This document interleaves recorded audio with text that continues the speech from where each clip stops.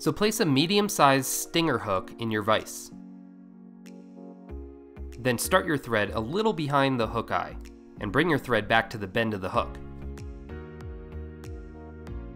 Now pluck a single white marabou feather and stroke the fibers rearward. Measure out about a hook shank length on the feather and then tie that feather in on top of the hook at that measurement. Trim off the waist part of the feather at an angle and then clean up that section with a few wraps. I also like making 1 or 2 wraps under the tail to help keep it raised up. Now pluck out 3 strands of pearl crystal flash and align the tips. Then tie those in on top of the marabou feather with the flash sticking out slightly more than the feather tail. Pull the forward-facing strands rearward and tie those down as well. And then clip them to the same length. Now prepare an olive marabou feather and tie that in on top of the rest of the tail, at the same length as the white marabou.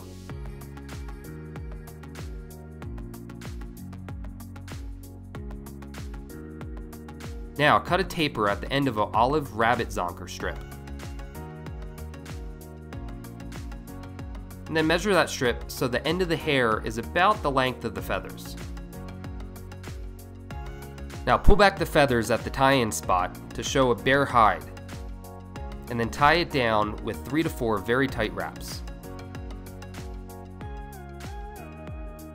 Pull back the hide and make a few wraps in front of it. So earlier this week I showed a video on how to make a dubbing brush. I suggest you watch that video since I will be using that brush for the next step. Tie that brush in right in front of the rabbit strip, and then clip off any excess with wire cutters. Then advance your thread up to just shy of the hook eye.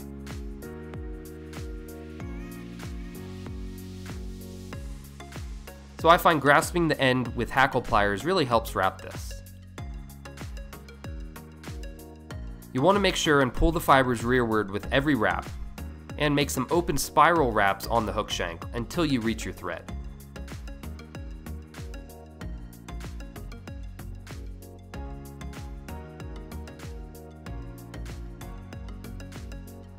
And then use a bodkin to separate the fibers from the brush to make a nice tie-in spot. And then tie this down tightly with 2 to 3 wraps. Then pull everything rearward and make a few wraps in front of the brush as well. Clip off the excess, which should leave you about half a brush left. If there is excess wire, make sure and flatten that on the hook shank and tie it down, and then smooth out the tie-in point with a few wraps. Take your bodkin again and pick out this brush. It will help to relieve any trapped fibers and ensure everything is angled rearward. Split the fibers at the very top of the hook and stroke them downward.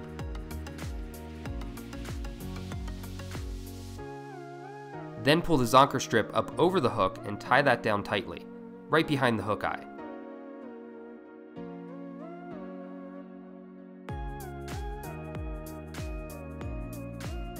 Then trim off any waste from the zonker and clean up the head with a few tight wraps. You can now whip finish your fly.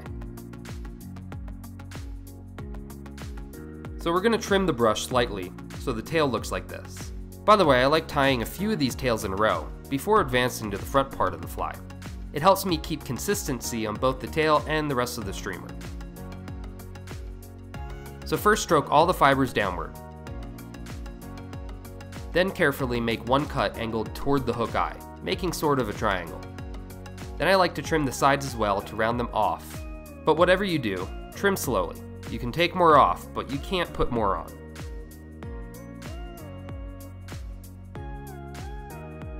So once you're happy with the shape, go ahead and apply some head cement to the whip finish. Now I like using this UV resin instead of head cement, because it cures so quickly and creates a nice glossy finish. Now for the front part of the fly. Place a large size stinger hook in your vise, then we will need to keel it slightly. Making 5 to 6 wraps with .025 size lead wire will help keep this fly swimming upright. Now start your thread somewhere up the hook shank a bit, and wrap down to the lead wraps. We want to cover these wraps so there is no lead showing through. Basically, we're just turning this into an olive pump.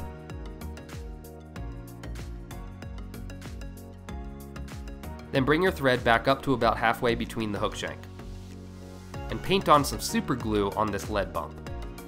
Now let's get some wire, making sure it's long enough to extend past the hook shank. I'm using intruder wire here, but any coated wire should do well. Tie this in so one end extends out to about the hook eye. Then tie it down tight and bring your thread back to just shy of the initial tie-in point. And fold over the wire to tie that down as well.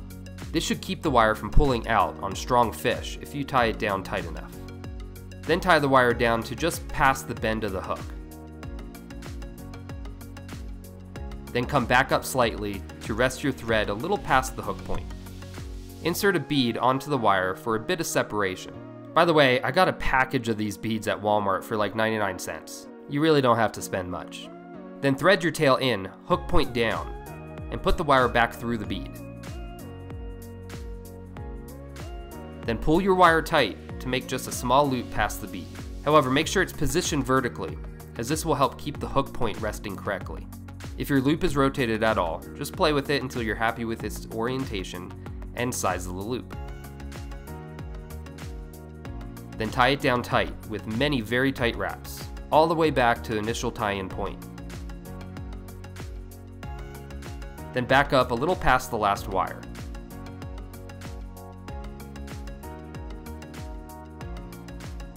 And fold that over and tie down to just shy of the bump of the last wire.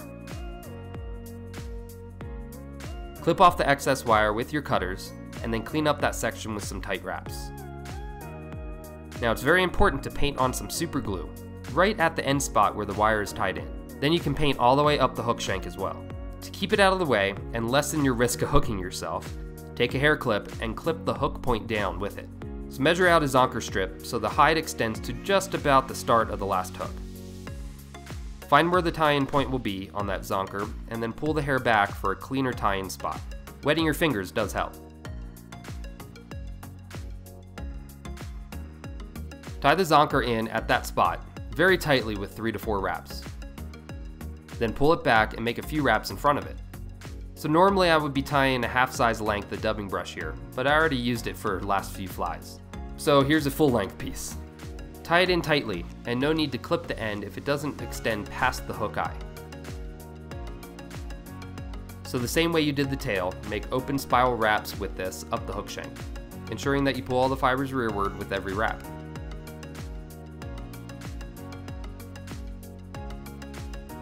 So right here I clipped the brush in half to show you what it would end up being like to tie in a half-size piece.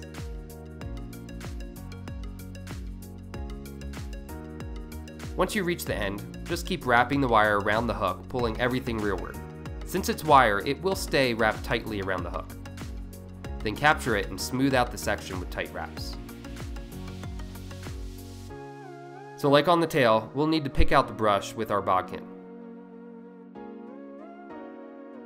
and separate the top part as well. However, now we're going to want to tie in a pink brush, which is made exactly the same way as the white brush, just with pink craft fur and ice dub. Wrap this brush around 3 to 4 times and capture it. One of these pink brushes should tie 3 to 4 of these flies.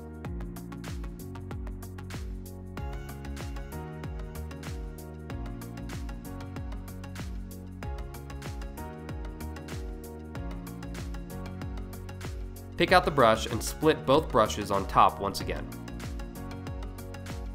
Then pull the zonker strip up over the brushes and tie down tightly right in front of them.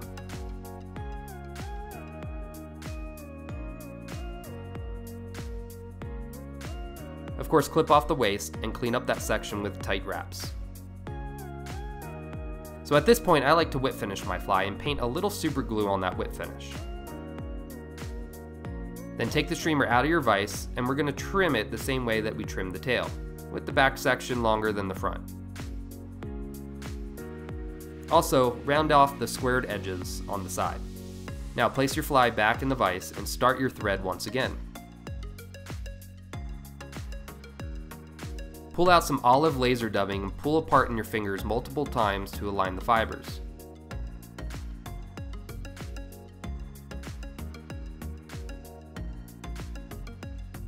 This is about how much you want, and after a few flies you'll learn the right amount, so it's maybe about your thumb's thickness when allowed to be fluffed out. And place this dubbing on top of your fly, right in front of the rabbit strip, and tie down in the center of the dubbing brush with 4 to 5 tight wraps.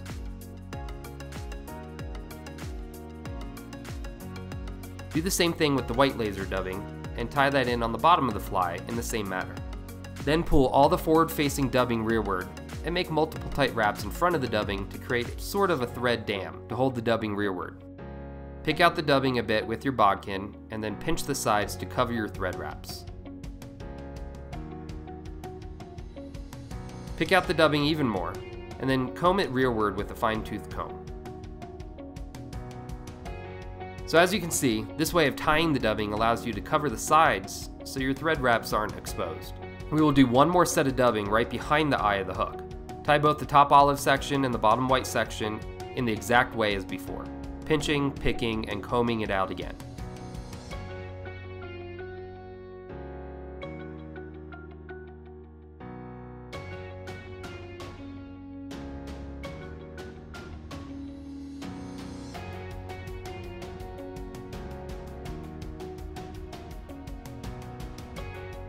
Then whip finish your fly.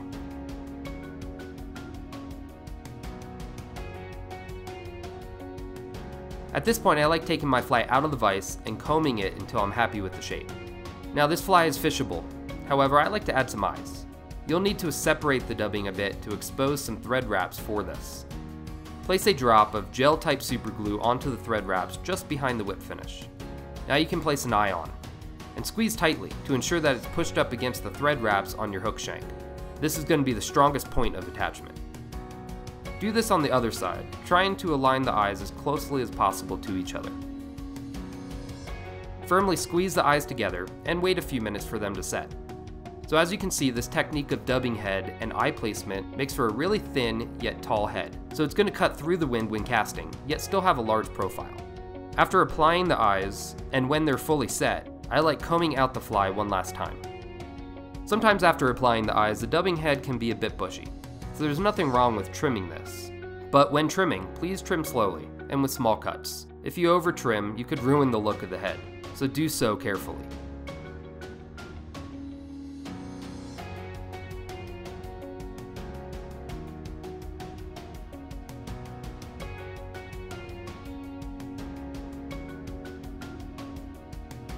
For the last step, I like applying some head cement to the whip finish for added security.